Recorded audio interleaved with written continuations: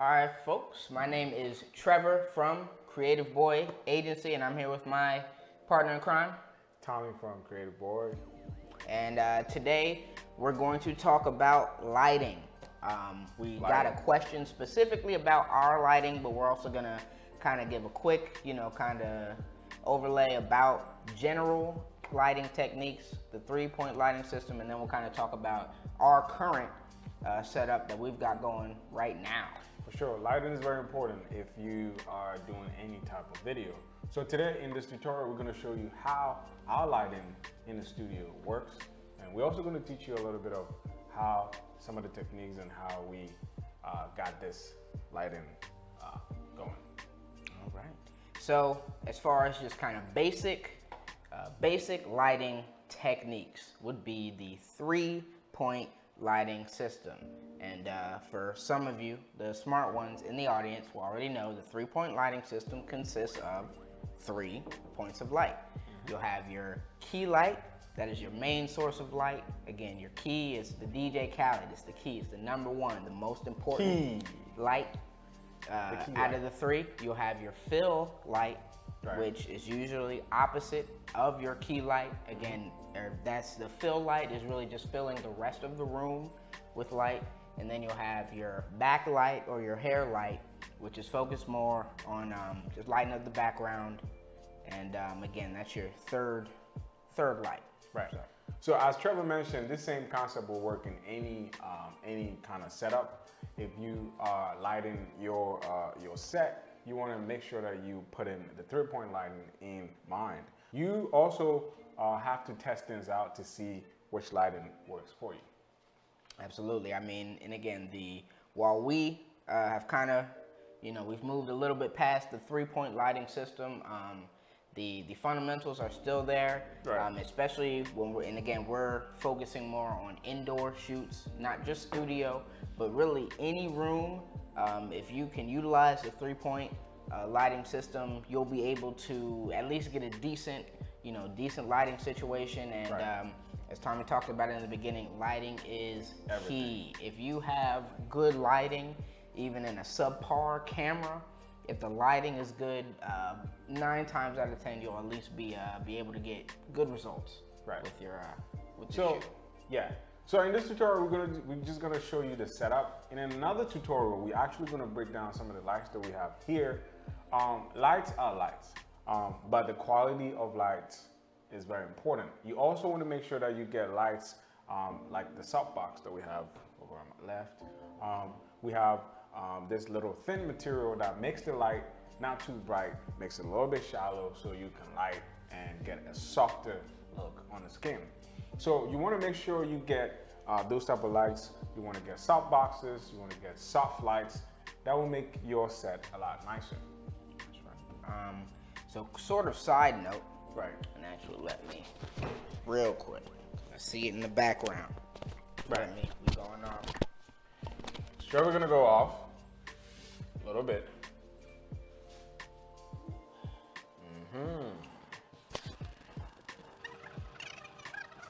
So talking of that soft thing that I talked about, this is that material. And this material is actually found in a lot of soft boxes. You're gonna find this in front of it. There's a reason for this particular thing. And Trevor, you want to talk more about it? Sure. So I mean, this is what's going to help you. You can kind of even, if I move it up again, it helps soften your lights. So that also helps again with the mood and the atmosphere, the type of shoot you're doing. If you're doing something where you want a little bit of a harder light, and when we say harder, that just means more harsh, more intense light, you might not want this, but depending on the mood of your shoot, you might want something a little bit softer. That's where, again, something like this is just gonna soften, it just softens it up, makes it more even, more gentle. But also, again, as you see, like even in the background, we have this reflector here when we're talking about a fill light. A fill light doesn't necessarily have to be a light itself. A fill light can literally just be reflective material that's bouncing back on your subject, just giving a little bit, again, of extra light on the side from above, just to help, again, fill things out. Okay, so in Hollywood, they use this a lot. This can be a bounce. You can use it as a bounce material as well. You know, it's a kind of bounce reflector. Some of these materials come in gold and silver colors. These really help. You can actually point a light to this and you get a really, really soft output. Very, very important.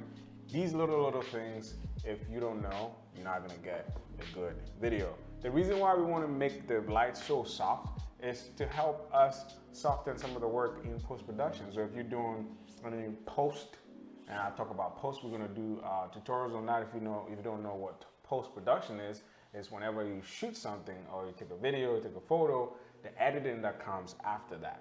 So it makes the work a lot easier when you soften your light.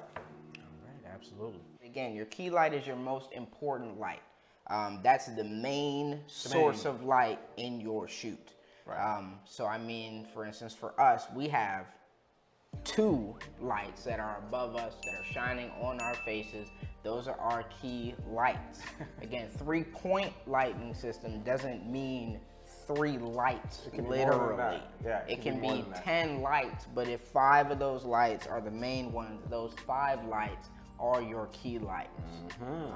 Don't take it too literally. Don't take it too personal. You get 3 lights and you still look dark. And think that's it. Also, whilst you lighting your stuff, make sure your ISOs are a little bit down, because you are adding more lights, so you can turn your ISO on your camera down. And ISO, controls the gamma, it controls the brightness of the clip. And also make sure that your ISOs are low, so when you light things up, you can get a really good picture. Also, if you're using color lights like these lights that we have back here, you want to make sure your fill and your side lights are a little bit toned down so it doesn't affect the color. Because if these lights, these are white colored lights, if it's pointed, if it's too harsh on the background, you're not going to even see any color behind us. So make sure you keep that in mind as well. Again, I would say for our lighting, our key lights, our most important lights would be our 2 overhead lights. What do we got? What do we got going here? These are our... We got 2 newer lights. Right, the 2 newer LEDs that are again shining in front of our faces. We got them open a little bit so they're getting, again, getting our faces, getting our bodies, have really the front of us covered, lit well, lit good. These are our key lights. And also here we have our photodiox light. It's 1 light over the left and 1 light over the right. You might ask, what kind of temperature should I put my light in? I bought a light. It has a warm and a really white kind of looking. It doesn't really matter. You can always adjust the temperature in the camera. Always go for the white, shoot for the white when you're doing your fill lights. So we have 2 photodiox lights. It has 3 bars in these, and it has a little kind of filter on the top that softens the light. That's right. And then on our backs, behind me, we've got, again, it's just a soft box with a bulb and a blue gel filter over it. And then to the left behind the bookcase, same thing with a green filter behind it. And again, that's just lighting up the back, helps create a little bit of distance between us, the subject, and the wall being the background. And that's definitely something that you shouldn't overlook. It's easy to overlook, again, the background, what's behind you. Sometimes just a little bit of light to the back helps differentiate, that's a word, your subject from your back, and your background. From your background. But the reason why we did not really go very technical with this is because I want you to learn it the way we learned it. We learned it almost doing and kind of like trying things out. Because you can get all these lights, right? We said, 3-point lighting, and you go get a light, you go get this light, you go get that light. But then you don't get that same quality we're getting. So make sure you experiment with lights. We even have a little light down here that is lighting this little box. These are all additional lights that make your set really, really good. But the first thing, the major thing that you have to keep in mind is you want to separate your background from your subject. This is done with colors. That's why we're using colors at the back. These color lights kind of gives us a little bit of separation. If these walls were straight white, then we kind of blend in and we look the same. So you want to make sure that you light in a certain way where you have some sort of difference. If you have a really good lens, you can also do the trick where you kind of have a little kind of like a blur behind it. It's called bokeh. You can have that to also help with the lighting. We did not talk about this, Trev. This is an extra light. We have 4 lights actually on the front. Yeah, those are that just is regular true. bulbs in the room. So what would we? And you know, again, lights. It's funny enough. That's why these tutorials are even interesting for us, because again, we didn't learn the book way. These, I guess, would technically be, I'll definitely have to put them in post show. These, I guess, would technically be fill lights. They're filling the room with some extra light, but they're not lighting anything in particular. It's just light that's in the air that just helps, again, help the entirety of the room, again, be filled with light, which, again, light is your friend and ISO is your enemy. Light is your friend, ISO is your enemy. Make sure you learn this and learn as well. You want to turn your ISO down and light. Always do that. Always go to a room and turn it down. Make sure your ISO is around 400 to 600 and gain more. If you outside, turn it all the way down. And also make sure that you use these lighting techniques. And we're actually going to also show a video whilst we're talking about this, so you know what we're talking about. So that's with our lighting setup. Sure, you got something to say? Let's see. Besides my new catchphrase, which is ISO is your enemy, I truly mean that. The amount of shoots that I personally have ruined over the years, bumping my ISO up, thinking everything is gonna be cool, and it's not. It's crazy. It's high.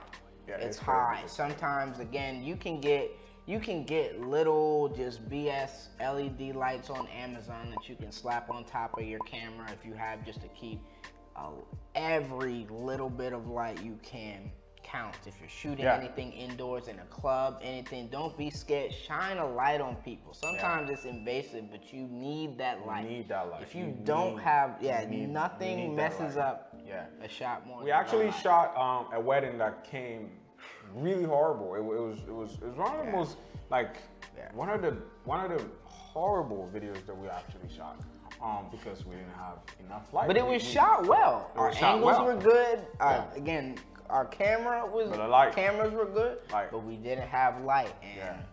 And on maybe on next tutorials that we're gonna do, we're gonna bring an aperture light, which is one of the highest lights that you can actually get in video production. We're gonna talk about these high-end lights, and we're gonna talk about some of the low-end lights that we've used over the years that have really helped us a lot. So like he said, if you shooting something in a banquet hall or you're shooting in a hotel, they got those yellow lights that kind of dims down everything, makes everything look like trash. You don't want to, resort to those type of lights. You want to come in with your bright lights. And in audiovisual production, most of the times they come in with these aperture lights, these really high, 5,000 plus, over. I mean, I don't even know what kind of, I don't even know what I can even say about these type of lights. These lights are huge, on poles, and have these things that these sections, these kind of inserts that kind of cut the light and all that stuff. They do all that so they can get good quality. You're also not gonna get a really good quality video if you don't have these lights set up well. So one, you wanna make sure your lights are set up well. You got your fill lights, you got your key lights, you got your hair lights, you got your top lights, you got your miscellaneous lights. All these lights count, and make sure you experiment with all these lights to get the perfect lighting for your setup. Yeah, I mean, again, I feel like I'm just a broken record on repeat, but for photo and video, maybe even more important than your camera's lighting. Yeah.